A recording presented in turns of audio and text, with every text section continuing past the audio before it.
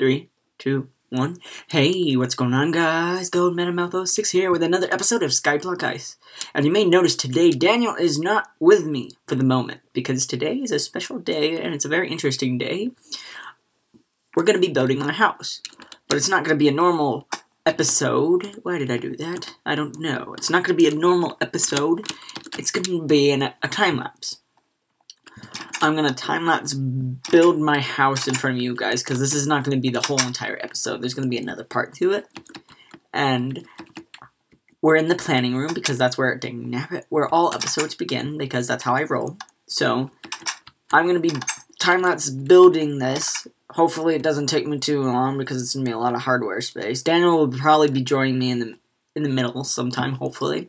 And so, that's what's going to be going on. We have all the materials right here we need. I already got that down. We don't have to do any gathering. So I'm going to do a time-lapse build of the base.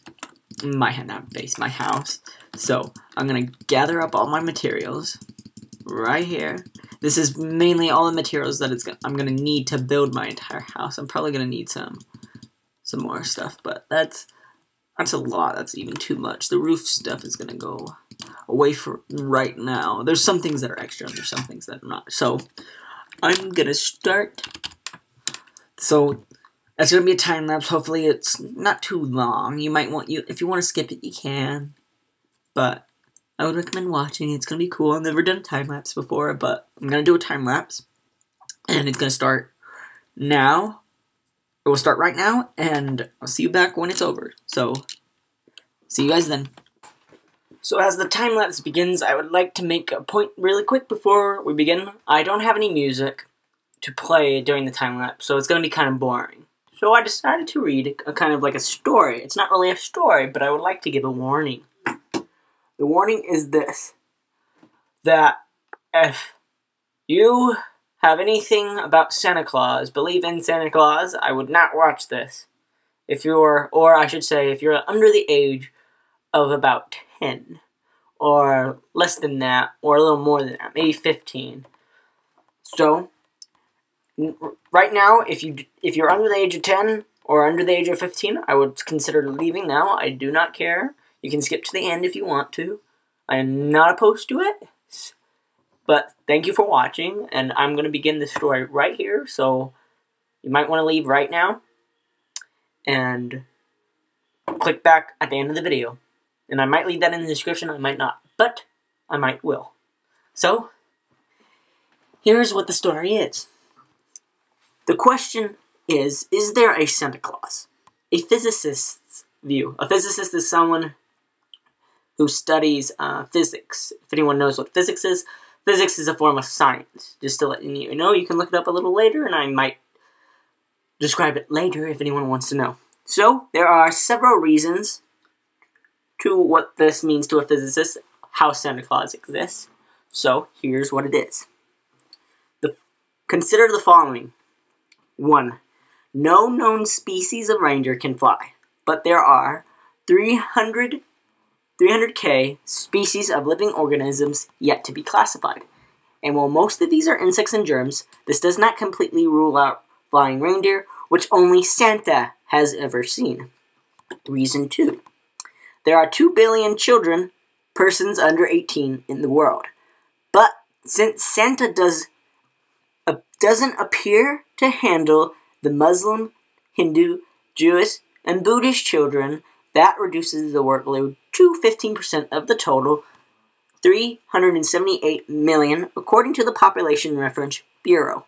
At an average census rate of 3.5 children per household, that is 91.8 million homes, one presumes there's at least one good child in each. 3. Santa has 31 hours of Christmas to work with, thanks to the difference in time zones and the rotation of Earth, assuming he travels east to west, which seems logical. This works out to be 821.6 visits per second.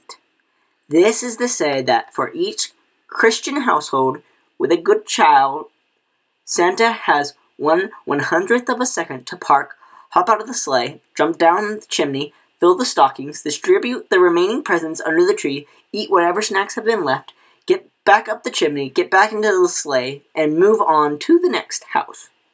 Assuming that each of these 91.8 million stops are evenly distributed around the Earth, which of course we know to be false, but for the purpose of our calculations, we will accept.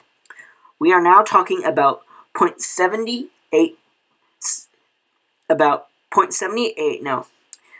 miles per household. Yeah, sorry guys. About 0.78 miles per household, a total trip of 75 to one half of a million miles, not counting stops, due to what most of us need to do at least once every 31 hours plus feeding and etc. This means that the Santa sleigh is moving at 650 miles per second. That's 3,000 times faster than the speed of sound. For the purposes of comparison, the fastest man-made vehicle on Earth, the Ulysses Space Probe, moves at approximately 27.4 miles per second. A conventional reindeer can run at a top speed of 15 miles per hour. Number 4.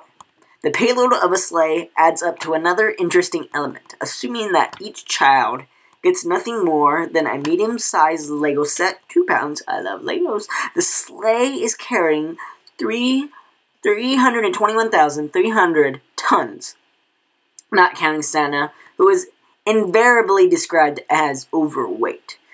On land, conventionally, reindeer can pull more than 300 pounds, even granting that flying reindeer, see number 0.1, could pull 10 times the normal amount. We cannot do the job with 8 or even 9 reindeer. We need 214,200 reindeer. This increases the payload, not even counting the weight of the sleigh, to 353,430 tons. Tons is 200 pounds. So you just multiply that by 2,000 pounds. Multiply by that by 2,000 pounds and you get the total weight of the sleigh. Again, for comparison, this is 4 times the weight of the Queen Elizabeth. The Queen Elizabeth is a ship. An olden ship. Back in like Christopher Columbus's day. 0.5. 353 tons. Traveling at 650 miles per second creates enormous air resistance. This is some of the physics behind it. Well, everything is about the physics. Everything is the physics behind it. But this is some main physics. This will heat up the reindeer in the same fashion as a spacecraft re-entering the Earth's atmosphere. Any space kids out there, or teenagers, or whatever you are, you know what we're talking about. How it comes in the Earth and it burns up. And you have to have a heat shield and all that. The lead pair of reindeers will absorb 14.3 quadrillion joules of energy per second each. In short, they will burst into flames almost instantaneously, exposing the reindeer behind them and creating a deafening sonic boom in their wake. The entire reindeer team will be vaporized within 4.2 thousandths of a second. Santa, meanwhile, will be subject to centrifugal forces 17,500.06 times greater than gravity. A 250-pound Santa, which seems ludicrously slim, would be pinned on the back of the sleigh by 4,315,015 pounds of force. In conclusion, if Santa ever delivered presents on Christmas Eve, he is dead now. I would like to note this appears in the Spy magazine, January 1990. And here is a rebuttal. A rebuttal is something kind of proving that he exists, but it's not really what you think. It gets into the more deeper physics that are involved in, per se, the existence of Santa Claus. For any of you younger children out there who still are watching, this is going to hurt your brain. Because it hurts mine. And I'm in high school. I'm a senior, so. The rebuttal by E.B. Davis. As a result of an overwhelming lack of requests, and with the research help from the renowned scientific journal Spy Magazine, January 1990, I am pleased to present an annual scientific inquiry into Santa Claus. The analysis you sent me about the death of Santa Claus based on the classical physics is seriously flawed, owing to its negligence of quantum phenomenon that becomes significant in this particular case. As it happens, the thermal velocity of the reindeer in a dry December air over the northern hemisphere, for example, is known with tremendous precision. The mass of Santa and his sleigh, since the number of children and their gifts is also known precisely ahead of time, and the reindeer must weigh in minutes before the flight, is also known with tremendous precision. His direction of flight is, as you say, essentially east to west.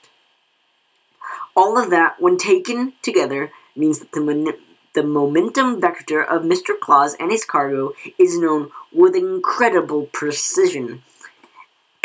An elementary principle, or an elementary application of the Heisenberg uncertainty principle yields that the results that Santa Claus' location at any given moment on Christmas Eve is highly imprecise.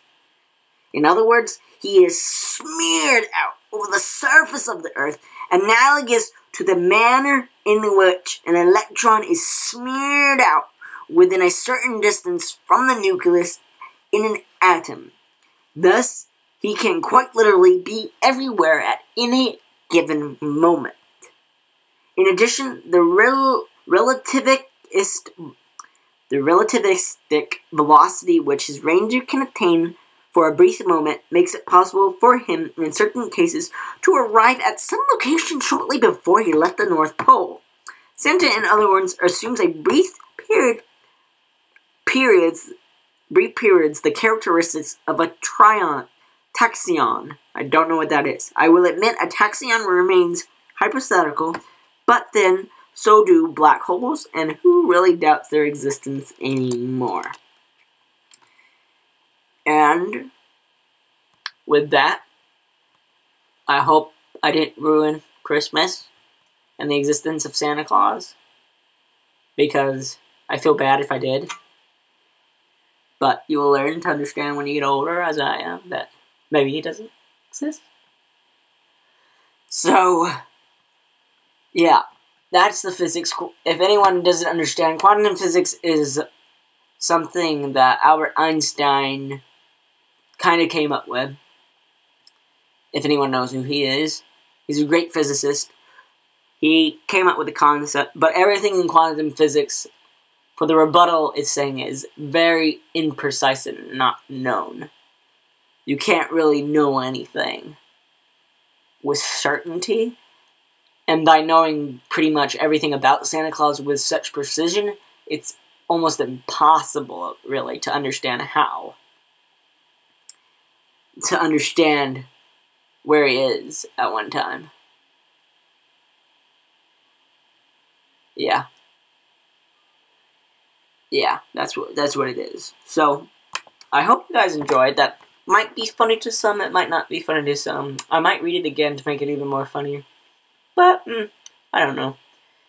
This time lapse is going on a lot longer than I thought. And I didn't mean it to go on so long. I kind of was recording it for about an hour. This is why it's a half an hour episode. But, in other words, you have a lot longer to go, and with my overlay device, it's only telling me I've been going for 12.1 minutes talking with an overlay, and I have about do some math in my head really quick. I'm just gonna get rid of those. I have about, so the total is like 27 minutes right there. 27 minus 12 is like 15 more minutes to go, and I don't know if I can talk that long so much. And I'm also kind of sick, so this kind of is hurting my voice, but if I do a little more talking and going through what's been going on. So, if you're sticking around to this, building my house, I made this house in one of my other little mini-series, the Command Journey, not the Command Journey, made easy with commands. That's the little house you see and all there, and I want to replicate it on Skyblock. I wanted to replicate it on Skyblock, because That's how I like it, and I love how I made that water drop. I felt cool when I did that. But in a little bit, I'm going to realize I messed up when I built the other roof. I was really confused for a very long time. And right now I'm building the chimney, as you can see, but I struggled a little bit because I actually had it memorized. I made a single-player flat world in creative mode. I actually built out the house in stages where I can see what was... Well, I already had the bottom floor pretty much built, but other than that, it turns out really nice. It turns into a really long epidemic. I was working on it for about an hour, and it was good I made it into a time-lapse because no one would want to see this on camera. I could have done it on stream, but I haven't been able to get my stream to work for YouTube because I just got into that. And I did. It was difficult a little bit, but whew, yeah, it wasn't too bad. It was just a little time-consuming, I may say that, but I don't know if I'm gonna figure out a way to put in some music here or not because I think I'm gonna stop talking for right now. I might come up with another thing to talk about in just a few minutes because this is kind of getting boring. And you can see right here really quick, I'm really confused. There's supposed to be an extra gap, and what I did was I moved the thing out one, and it needed to go back in one. And I thought, oh, I moved the second wall out too far. And that's what happened there. And I'm going to fix it a little while later, but I will come back a little bit later to talk some more. Maybe just right after this. I just got to think of another story to tell. Because I don't want to bore my viewers. Because I don't know how to do the copyright thing with the music on YouTube yet. I haven't figured it out yet. But hopefully I will. So, I will see you probably in a split second.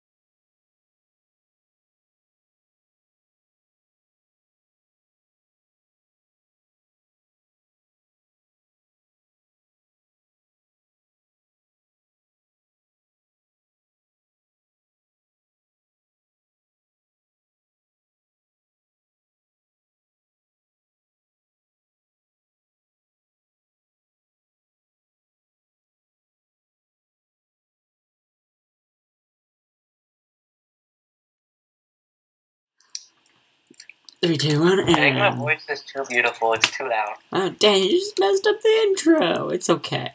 Yes, he's a beautiful voice. Welcome back, guys.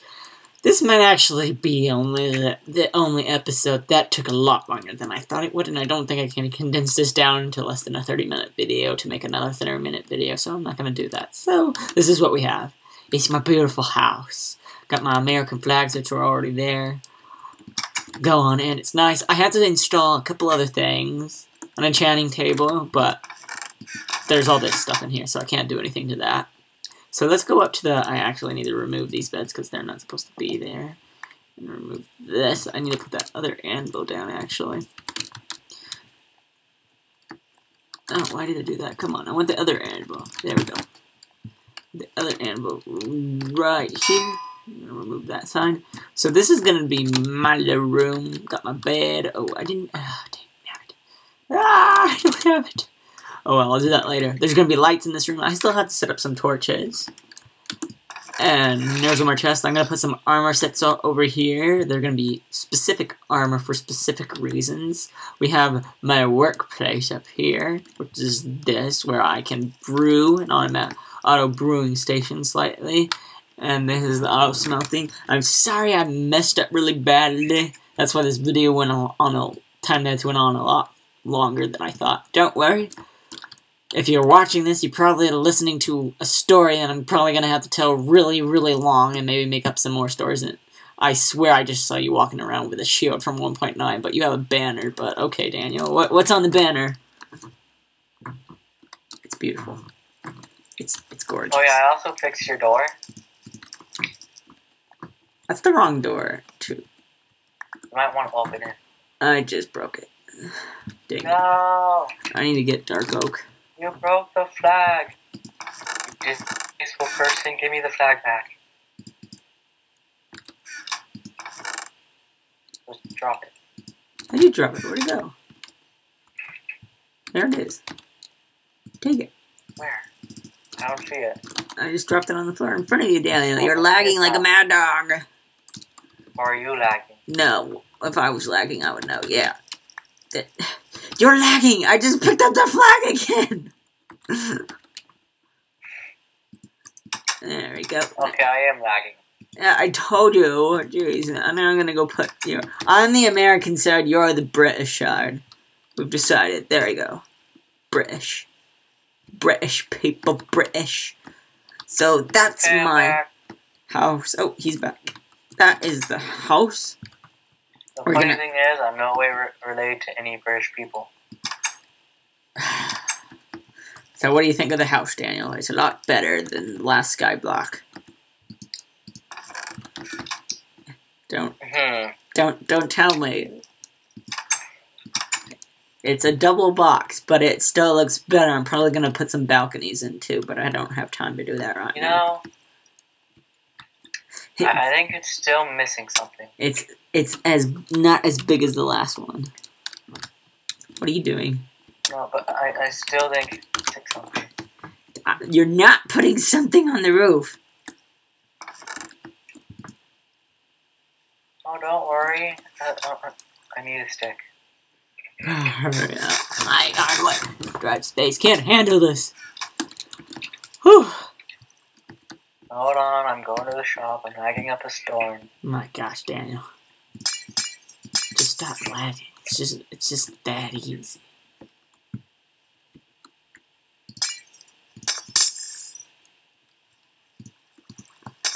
And let's buy some of this. Okay, I need to find a crafting table. What are you doing? Gosh dang it. It's almost over, guys. It's almost over. Okay. To the planning room. To put down 2 more signs. Gotta get those signs put down. As you can see. Okay, I did it. Hold on. As you can see, there are 2 signs right here. Complete the building, the planning room. I spelled building, built as in built instead of building. So we'll say complete. And then the project was finished. Gold's house. And done. And that's where all the stuff was. And okay, Jeremy. this is our next project. I think I finished it. What is it? I knew what it was missing. What? It was missing a bunny. Did you put a bunny in my house? No. I can't handle this. I can't open my door because of you. I can't open my door. No. Get away. I'm not. No. I can't even walk through. No. We'll walk through now. I'm sorry, Daniel. I have to get rid of the bunny. There you go. Oh, that's funny. Okay, well. Oh my gosh. Okay, guys. I was gonna do it for the episode. I'm gonna really quickly show you our next project, hopefully. Unless we think of something else to do. We might actually start installing the Iron Golem farm, which will be so nice. Oh, there is some lag on the server. And it's in here. We're gonna be building a farm. I do not support violence, Jeremy. Oh. What? What? What? I don't know anymore. So that's what we're going to be doing in the next episode. We did a lot already. I'll really quick show Daniel's house, because that's the main thing he's been working on. And then that's where the episode's going to end. These heads keep changing, man. The heads keep changing. Should you show them the nether? No, not right now. That'll be in the next episode. We've gotten some skeleton spawners. This is Daniel's house. So nice. You inside my house? Yeah. This is his house. Look at this. This is his house. It's amazing. It's amazing. It's really amazing. It's really nice. I like what you did to the staircase. You should show them the back. He has a secret. Donna, a secret closet. Right. Oh. And here's his secret closet. But then you're like, hey. And you're like, lightsaber. And you're like, whoo. You're like that. You probably already saw that in the time lapse, but that's... Oh, you did see the house in the time lapse already, so it doesn't really matter, but I just get to describe it. And here's our chicken farm. But, that be that. Daniel, get over here. I need a picture with you. Okay, tell me when I'm over next to you. Okay, you're over next to me. Right here. Thanks for all for watching. I hope you all guys had a good day. And I hope you guys have a good day, and we'll see you later. And now, start spewing steak! Spewing steak! Spewing steak! Spewing steak! Goodbye!